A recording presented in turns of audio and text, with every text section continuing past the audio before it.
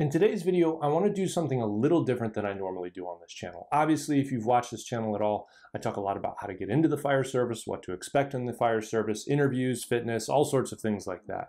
But in today's video, I want to talk about some great books that I think all firefighters, young firefighters, aspiring firefighters, even older firefighters, really anybody could read. These are books that have had a big impact on me and I've learned some great lessons from. So I want to share them with you, tell you a little bit about them and what I think you might be able to get from them.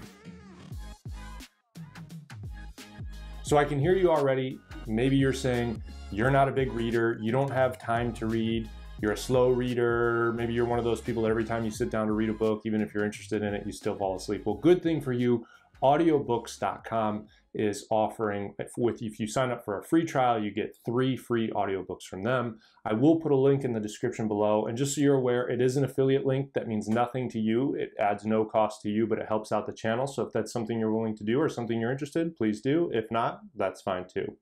So let's get right into the books. And the first one is a very small, simple book, and it really has a simple premise, and it is called Make Your Bed. It is written by Admiral William McRaven, who was I think 37 or 38-year Navy SEAL. This book was actually inspired from a commencement speech that he gave at the University of Texas. And essentially, the lesson from this book, well, the main lesson is obviously make your bed. And the idea behind it is when you wake up, the first thing that you should do is make your bed so that no matter what happens that day, you know you accomplished at least one thing. That's a really good lesson to take into your life, but also the other lesson that I took from this book was that it's the little things when you add them up over time that lead to big results. And this is something, especially in our culture today, where everybody's looking for 10-minute abs and 30-second microwavable foods and things like that. They don't want to discipline themselves to do the daily little things. And this is written by a great man, and it's a great lesson just to take into your daily life. Do the little things every day, and eventually you will get great results. It's not a difficult read. As you can see, this is a fairly small book, fairly large print, but it's definitely something, it's a good one to have by your bedside and just remind yourself of this important lesson. The next one I want to talk about is one that probably most of you haven't heard of, but I've discovered this author in this book a few years ago, and I thought his idea was particularly profound. And this book is called Do the Work by a man named Steven Pressfield. And he's written some other books, The War of Art, Turning Pro. He has a handful of other books out there. Maybe you're familiar with those. But essentially, Do the Work is his manifesto of the idea of resistance. And if you're unfamiliar with the idea of resistance, resistance is that little voice in the back of your head that when you know you should be doing something, keeps you from doing the work to get what you want. Resistance can be procrastination. Resistance can be unhealthy food. Resistance can be smoking, addiction. It can be all sorts of things. And in this book, and again, this is not huge print. This is not a difficult book to read.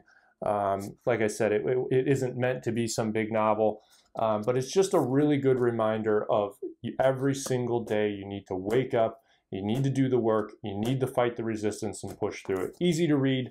Again, another one that's good to have by your bedside. I've had this book for several years and I recommend it to everybody. Now, the next book has been around for a very long time. And some people, when they see this book or hear about this book, they say, well, there's nothing new in that. Well, sometimes the best lessons are the old lessons. And this book is How to Win Friends and Influence People by Dale Carnegie.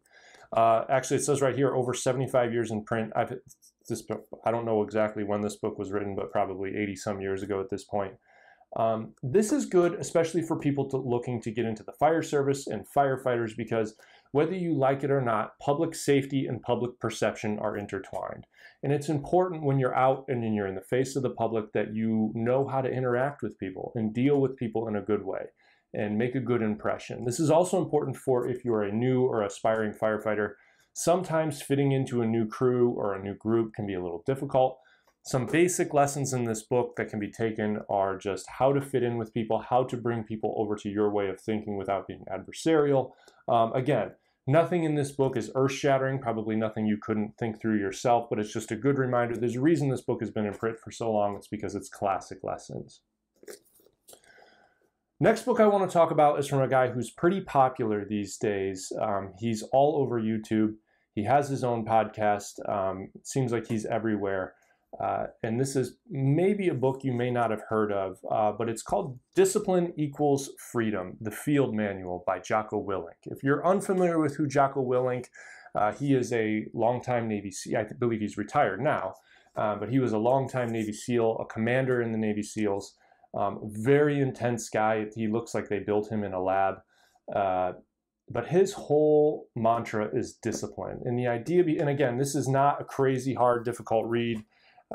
As you can see, it's probably about 200 pages, but it's nothing crazy. The idea behind it is, in our society, especially in the younger generations, they think that having discipline means that you're going to be boxed in and it's going to limit your freedom. But the truth is, the more you discipline yourself to do the things that you need to do, the more freedom, the more opportunity, and the more choices you will have in your life.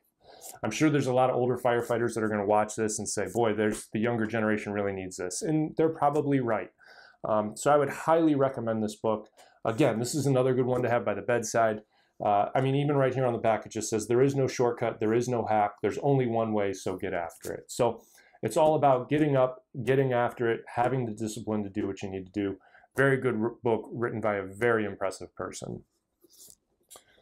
So the next book, I realized when I was getting ready to make this video, I don't actually have the print version of this book. I only have the audio book of it, and it is called Can't Hurt Me by David Goggins.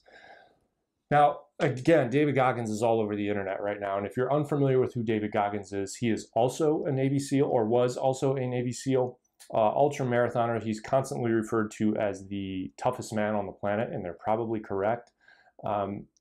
Just Google David Goggins, you'll find all sorts of stuff about him. If you're sensitive to curse words, he's probably not for you, but great lessons. It's essentially his autobiography, going from what a difficult life he had growing up, and the things that he overcame, and his mindset on how he turned himself into essentially the toughest man in the world. Great book, though. Like I said, I don't have the print version. I actually have it only on audiobook, but I would highly recommend that book as well. And then the last book I wanted to talk about, and I really thought about whether or not I would include this in this video, not because it's not a great book, but because unfortunately he has become, for a lot of people, a polarizing figure. And I don't really understand why. And I would encourage you to go listen to his longer form interviews. He's been on Joe Rogan 2 or 3 times. He's been on a bunch of podcasts. He's all over YouTube, his lectures, his speeches. But this book I thought was very useful, and I think it would particularly be useful for the younger generation of firefighters. Not to say that older generation of firefighters can't get anything from it as well, but the book is Jordan Peterson's 12 Rules for Life. I thought this was a particularly profound book. There's a whole bunch of lessons in this book. If you're not a big reader, maybe an audiobook version would be a little bit better for you. It's a little bit longer of a book. But the ultimate lesson that I took from this book was the importance of taking responsibility for your life, taking responsibility for yourself, your family, your community, and so on. And as a firefighter, that's a really important lesson that you need to integrate into your life, because when you become a firefighter, you're going to have to do that, whether you like it or not. You're going to have to take care of yourself. You're going to have to take care of your crew. You're going to have to be responsible for your community. And so that's the overarching lesson. Like I said, there's other lessons in this book as well.